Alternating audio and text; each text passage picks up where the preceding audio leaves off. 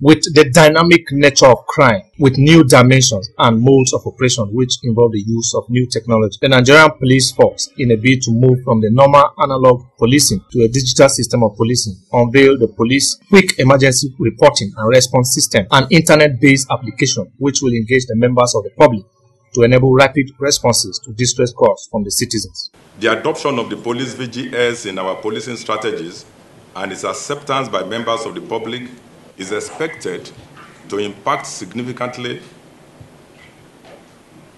on our services, as it will enable us to render timely assistance when it matters most.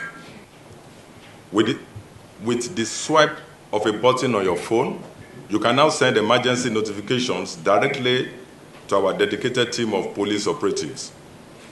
Our response will be swift, live, and coordinated. Former Inspector General of Police Mike Okiro, retired, said the technology is much needed in these modern times when crime is dynamic. There must be a synergy, cooperation, and coordination between the police and members of the public.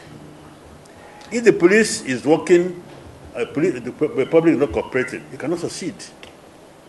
The same way, if the public is working, police is not working, there is no security. So I thank Daji for having this idea, and also I want to praise the public.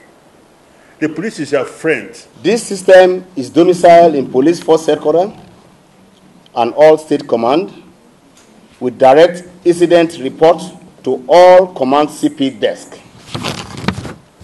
Of course, for prompt responses. It is expected that police response to security distress calls from citizens will be improved with the unveiling of the police VGS technology. John Dana, ITV News.